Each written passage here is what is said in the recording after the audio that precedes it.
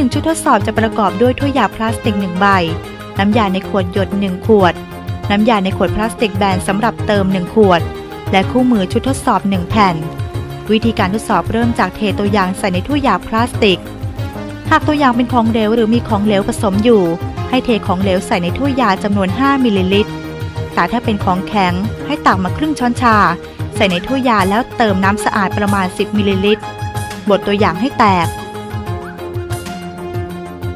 แล้วจึงหยดน้ำยาในขวดหยดประมาณ 1-3 หยดลงไปในถ้วยยาพลาสติกเขย่าให้เข้ากัน